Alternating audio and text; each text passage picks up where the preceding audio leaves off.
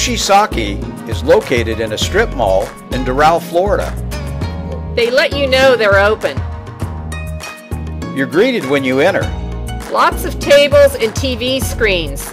It's the only Japanese restaurant that we know of that plays Latin music videos. Then back to the Asian decor. I check out the menu. A glass of wine for Nancy.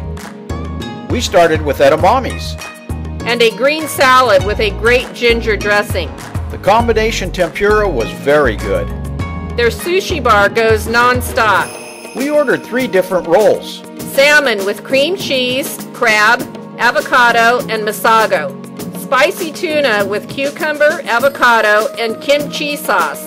It was different but very good. The house specialty lobster rolls, asparagus, avocado, a spicy mayo, and masago. It was unbelievably good. Pick it up, dip it in a little soy sauce and wasabi, then one big bite. Nancy gave it a thumbs up. Dessert was Thai donuts.